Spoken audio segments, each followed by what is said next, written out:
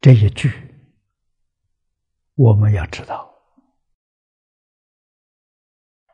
这一位求往生的人一生呢没有念过阿弥陀佛，临命终时遇到善友劝导他念佛求生净土，他一听啊就相信，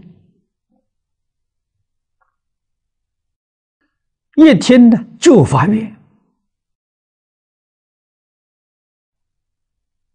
就真干，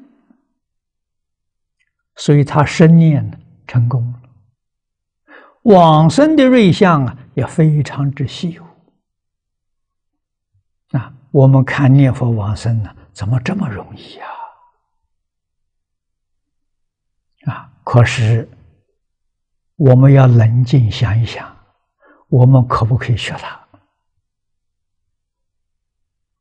他所具备的条件，第一个，临命终时头脑清楚，这头一个条件。如果临命终时糊涂了，很多临终人呢，我们见到的呀，临命终时他的家亲眷属来看他，他不认识。老朋友来看他，跟他说什么名字，他摇摇头。那这就不能往生了。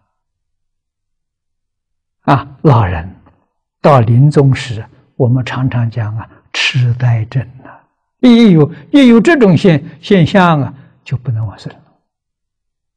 助念也不能往生那要不要助念？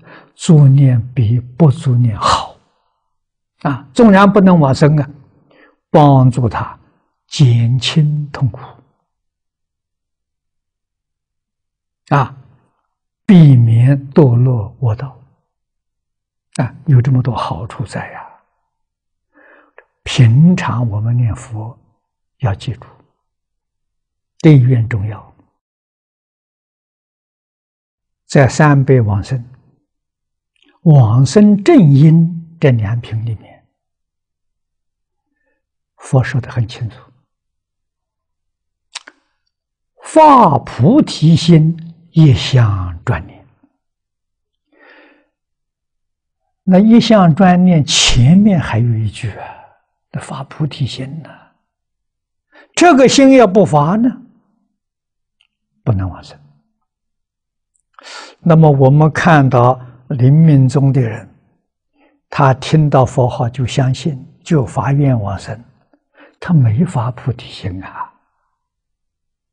他怎么也能往生呢？藕益大师在《弥陀经要解》里面把我们这个疑惑破除了他老人家说，真信切愿就是无上菩提心